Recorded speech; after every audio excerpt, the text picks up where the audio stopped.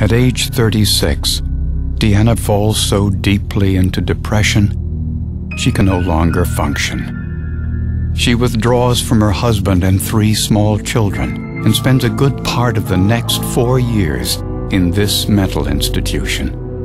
Every known treatment, from medication to electroshock, fails. She thinks about ending her life. But at Emory, a new discovery is about to shine a light into Deanna's darkness. Doctors at Emory link a small area in the brain, Area 25, with depression. By using a technique called Deep Brain Stimulation, doctors send a steady, low dose of electricity to the affected area of the brain, similar in concept to a pacemaker. Today, Deanna is back home with her family, no longer debilitated with depression. She tells her children that the treatment was for her brain, but it has also done wonders for her heart.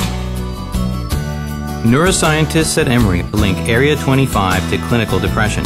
Emory pioneered deep brain stimulation for treatment of Parkinson's and now is leading a clinical trial on deep brain stimulation that researchers believe will help people with depression live new lives.